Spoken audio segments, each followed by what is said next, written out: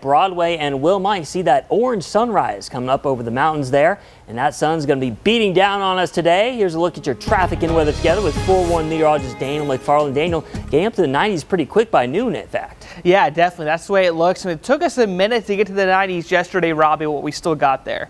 Yeah, and it's going to be a trend throughout the rest of this week, Daniel. Yep, so we are going to have it today and tomorrow. Those are going to be your two warmest days. And next thing we're going to be tracking is going to be some wind that's going to pass us by in the middle of the week. So those of you that don't enjoy the windy conditions, and I know there's a lot of you out there, we will have 2 days here where we're likely to have wind gusts over 30 miles per hour. We'll talk more about that throughout the week, but I'll briefly mention that in just a minute too.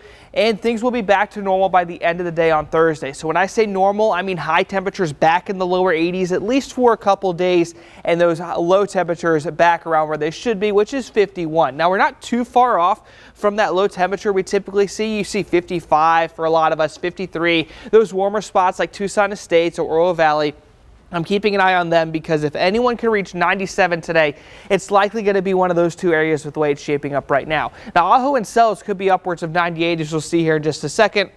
There's also a handful of spots down into the 30s, like Douglas, who also has a very solid chance to be reaching 90 later. And you also have Wilcox sitting at 38 for their current temperature. So when it comes to the highs here, many of us are going to be in the 90s. I think the range is going to be between 93 and 97, with very few spots stopping at 93 and even less spots getting as high as 97. But I think 95 is going to be that nice solid middle number for a lot of us in Tucson. If you're in Cochise County, upper 80s, lower 90s for most of you. I could see spots like Benson, Tombstone, and Douglas reaching that 90-degree mark for the first time this year. And if you go over near western Pima County, that's where you're going to find places that will be threatening triple digits. Likely not reaching it today or tomorrow with the way things are playing on out. It's just something to watch for the next couple days with the warmer air. So the reason why we're seeing this is everything to do with wind direction. We are seeing high pressure over towards our east, a low over towards the west. And what that does is it brings us more of an east-southeast wind. So whenever we have air coming from, say, Texas or Mexico,